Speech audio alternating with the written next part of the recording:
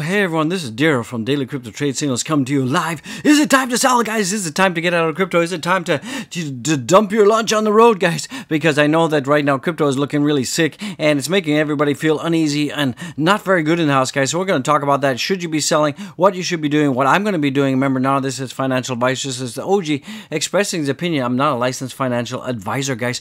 So it's been a pretty tumultuous 24 hours. We just see things going down, down. Speaking going down, we see that right now we're seeing that Dow drops 200 points as stocks extended losses for Thursday's massive sell-off, guys. So we're still seeing that the Dow is still dropping, the S&P is still dropping, the Nasdaq is still dropping, and a lot of this droppage has to do with inflation fears, geopolitical tensions. The interest rates are up. We see that, UK's inflation is up, the Eurozone's inflation is up. So this is really, people are just panicking. The Wall Street traders, they're not trading, they're not investing, they're just losing their minds out there, and they literally do not know what to do, from that perspective. So let's take a look at the heat map. The heat map analysis, guys. So right now, we're seeing at time recording the heat map, we're seeing that Bitcoin is below $36,000. Ouch, guys. And we're at 35,969. We're seeing everything is in deep red. The blood, the carnage on the streets, guys. It's just everywhere. It's, running wild. And, what you should be doing right now is, I'm telling you, I'm going to show you some data, some information out there. I'm not trying to be a moon boy. I'm still bullish, but there's some data out there from a lot of good TA analysts that this is just a huge fake out, guys. And, we're going to be seeing things going uppity up. And, today I did dollar cost average. I spent about $40K. I bought some Bitty, bought some Ethereum, and I bought some of the top 10 project, guys. So I did that, and I'm still pretty comfortable about that. Yeah, I'm down a little bit from that original DCA, but I just believe that this is a huge fake out, guys. A huge fake out. I mean, look at Luna Foundation, guys. Luna just bought $1.5 billion. $1.5 billion with a B of Bitcoin to boost their stable reserves, guys. So, they just, the Luna Foundation guard bought another 37,863 Bitcoin.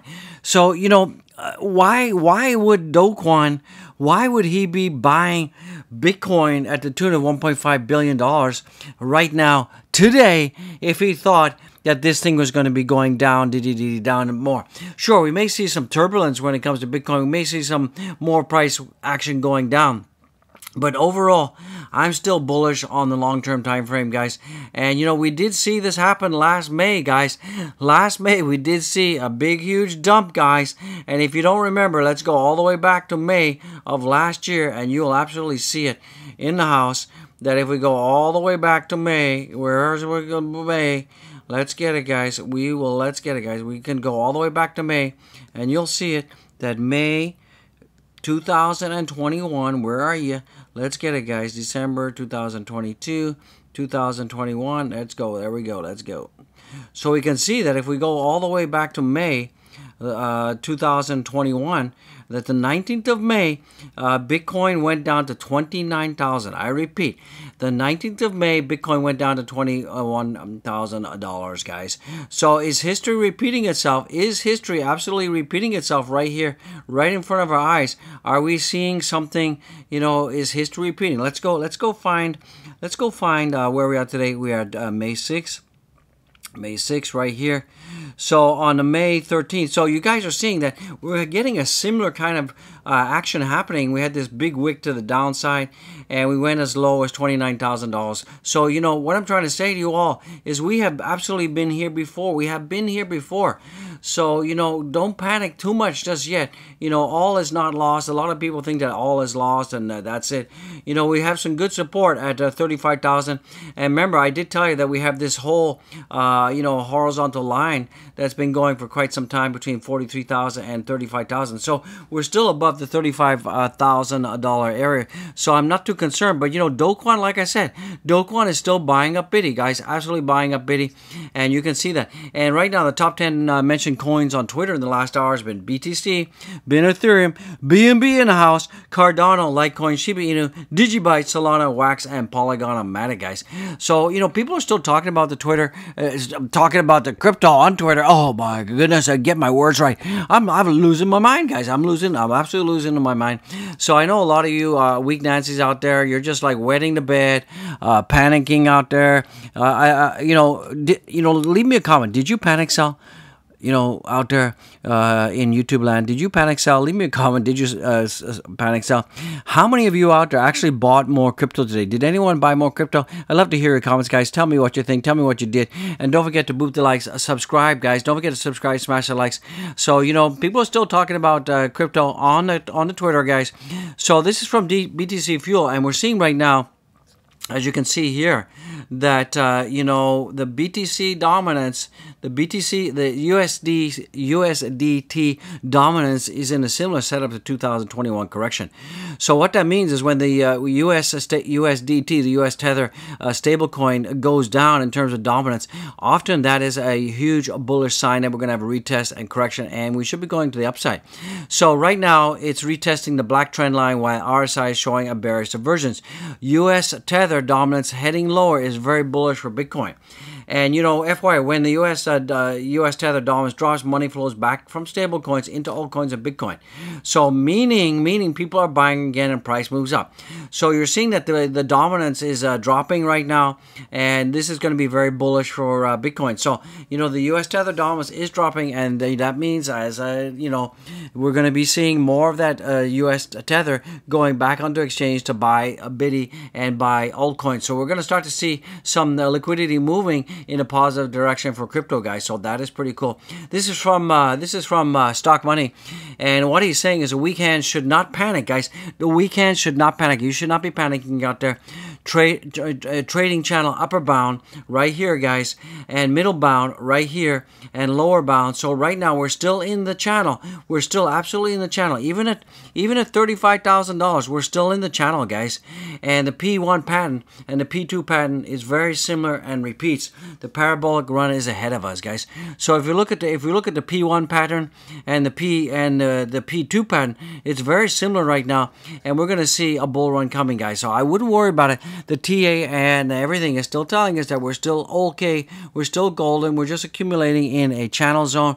And right now between like 40,000 and 32,500 are still good buying zones. So these are still zones to be buying the crypto, guys. Be buying the Biddy, guys. So these are good zones, guys. Good pickup zones, not financial advice. So Terra now holds 2.9 billion. So as I said, Dogecoin, he just aped in like a crazy person, and he didn't sell any of Bitcoin out there. He bought more, and now he owns 2.9 billion. OMG, that's a lot of Biddy, guys. That's absolutely a lot of Biddy. So we're seeing right now the top corporate entities that own Bitcoin, and these guys are not selling. MicroStrategy owns 129,218. We're seeing that Terra now owns 80,393, and Tesla owns 43,000. I mean, Elon Musk, he didn't sell any. Michael Saylor, he didn't sell any, and Dogecoin ain't selling. He's buying like a madman out there, guys. So if Biddy was going to crash down to 20,000 and crash down to 15,000, like a lot of the people are spreading a lot of FUD out there right now, a lot of negative Nancy's. People are losing money. They get all crazy, they get mad, they get evil out there, and what they want to do is they want to ruin the party for everybody else. And what they do is they spread FUD. So right now we're seeing that itty bitty baby is still just trending on my purple line, guys. So I'm still pretty cool with that. And even if a Biddy goes down to 31,000, I'm still cool. Even if Biddy goes down to 28,000, I'm still cool, guys. As long as we don't go down into this area, as long as we don't get down to $25,000 area, we are going to be fine. If we do get lower than 25,000, then there's going to be a slim chance that the Bitcoin miners are going to start selling. So that's kind of like, the area that we need to keep our eyes peeled on is at around $25,000. So if Biddy goes all the way down to 25,000, we got problems.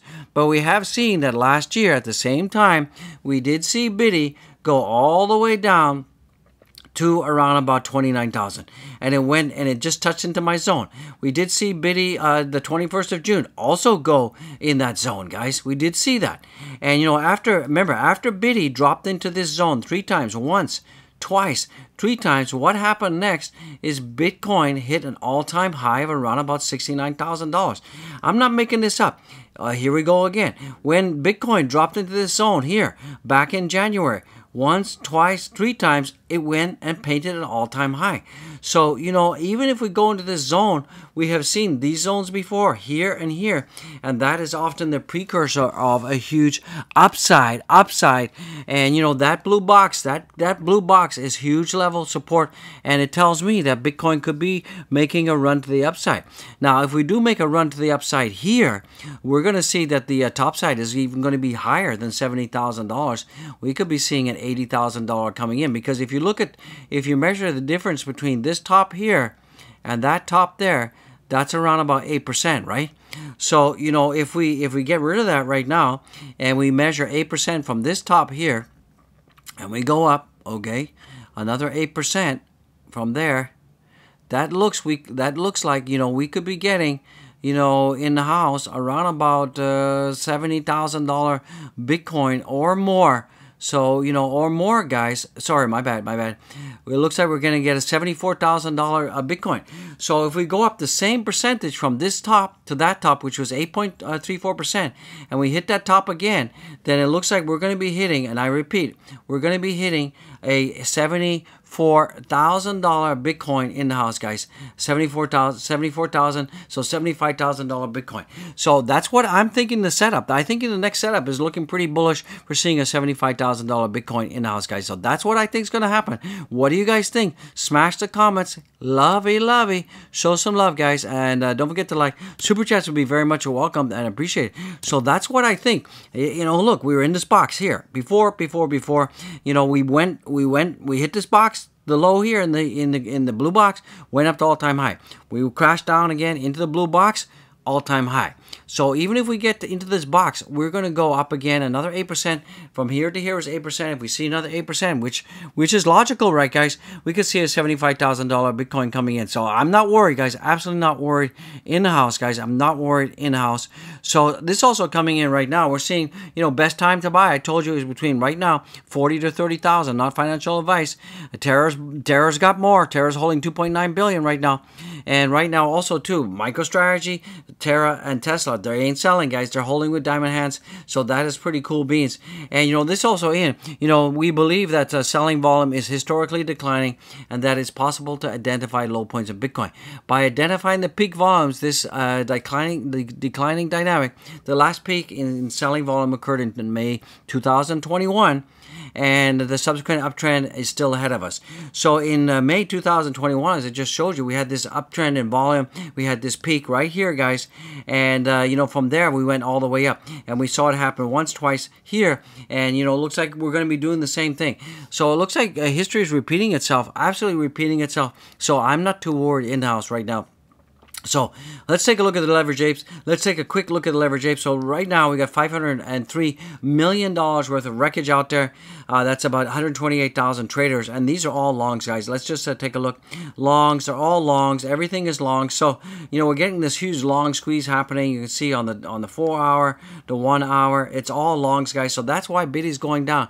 And trust me, this is a fake out, guys. This is a big fake out before the next big breakout. And right now for Dogecoin is at $12.50 right now. We got some huge support at 12, and I think we're just going to be going sideways between 12 and 13 cents for the next couple of days. I think next week we're going to get out of this, and we're going to see some movement. I think by mid-May we're going to see some movement coming. I wouldn't worry about it, and I think after we get the CPI data that's coming out on the 11th, I think things will brighten up and get a little bit better out there. So right now, Ethereum has dropped below our 2,700 support level, and our next support level for Ethereum is at 2,200 in the house. So, you know, if we go down to 2,200, fine. That's if we need to retest that before we have the big, you know, boom to 4,000, 5,000. That's fine. We may have to retest that. I'm still pretty bullish. The OG is still bullish. You should be bullish. I mean, but if you can't stand the heat, guys, definitely get out of crypto if you guys can't stand the heat. But I ain't selling. I'm holding on like good diamond hands, with crypto hands out there. And we're seeing that right now. Phantom is at 70 cents in the house. is going sideways in this channel, and this channel is between $1 and 51 cents. Even when we go down to 51 cents, I think that's got to be a huge support zone, so I'm not too worried. We're seeing Solana right now is being supported at the $80 area, and even though the other Bitcoin and other cryptos going down, Solana is finding some really good support at $80, so that is pretty bullish, guys. And I think this is a good buy zone, absolutely good buy zone. It's not financial advice. We're seeing that the market cap right now is at 1.67 trillion, and the volumes are still really high, guys, but the Bitcoin dominance is dropping. So let's see, guys. Like I said, the US Tether dominance is dropping. That's often bullish, and we're seeing that, you know, things are looking pretty nasty, pretty gnarly out there. It's a bloodbath. It's carnage. It's carnage. And we're seeing Bitcoin is down. Everything is down. There's nothing in the green. The only thing that's in the green is stablecoins. Everything else is just, oh, NAI is in the green. Wow.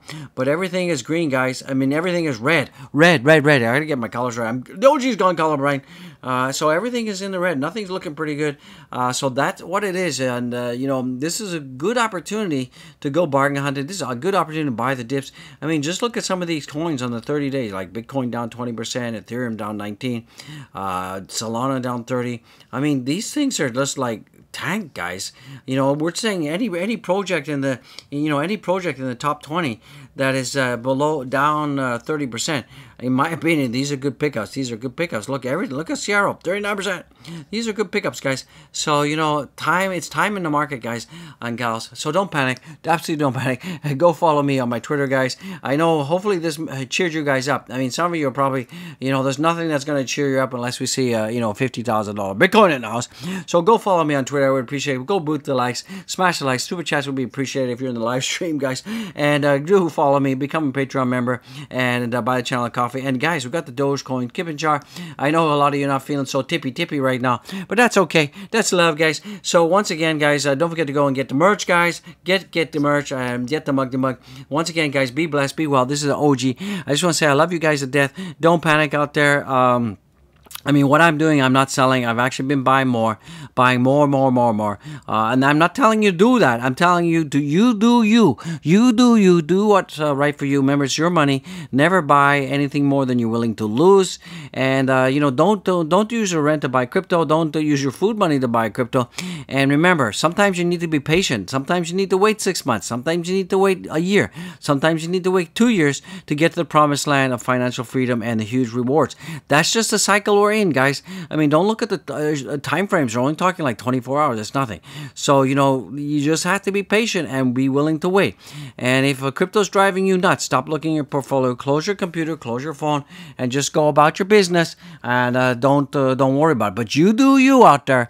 And you know, that's it. I'm not selling. I'm not selling. You may want to sell, but you do you. Okay, guys. God bless you. I'll see you in the next one. I love it. You love it. I'll see you guys. Cheer up, okay? Come on. Cheer up. It's OG, the Ric Flair of crypto. Woo in the house, guys. Cheer up, guys. I'll see you in the next one. Peace out.